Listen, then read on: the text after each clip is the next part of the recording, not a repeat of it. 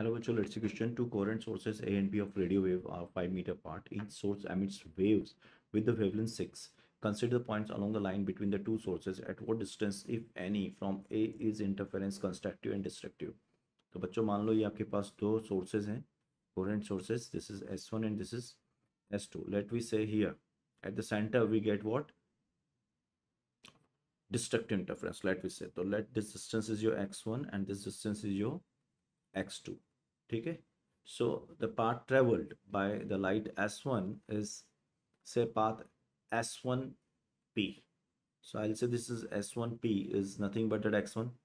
Path traveled by the S2 to P is x2 and the difference del x is S2 minus x1 let we say, okay, and that is should be equal to lambda by 2.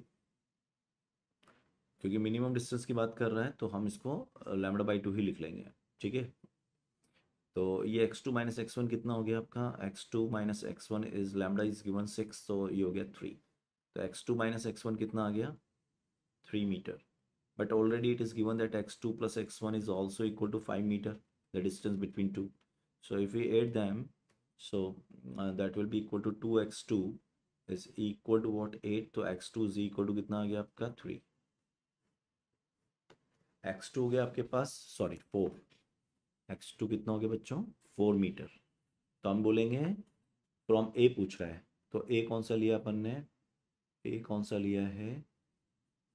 A and B. मान लो ये ए है और ये B है. ठीक है.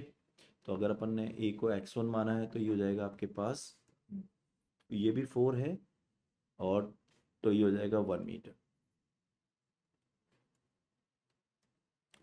ठीक है. So that is your 1 metre from x1, क्योंकि x2 प्लस x1 जो है वो है आपका pipe A and B.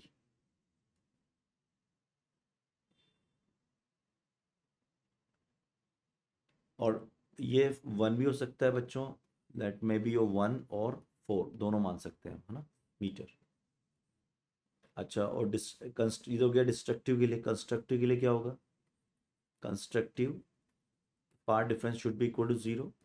So del x1 is equal to the x2. So that is equal to 2.5 meter. So right answer is what? 1 or 4 meter. That is for destructive. And for constructive 2.5 meter. All the best.